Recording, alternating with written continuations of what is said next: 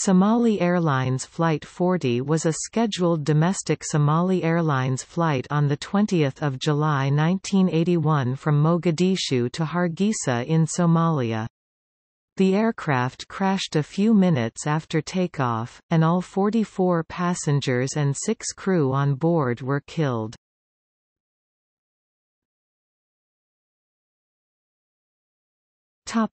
Flight.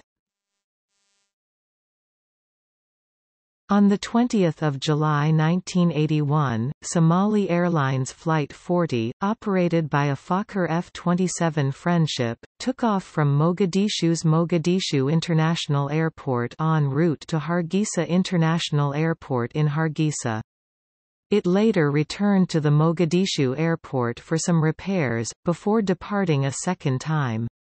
A few minutes after Flight 40 took off again, the aircraft entered an area of heavy rainfall. The flight crew subsequently lost control and crashed near the town of Balad.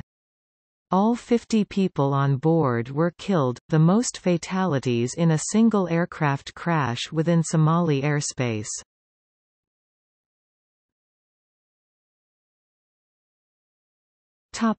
Investigation.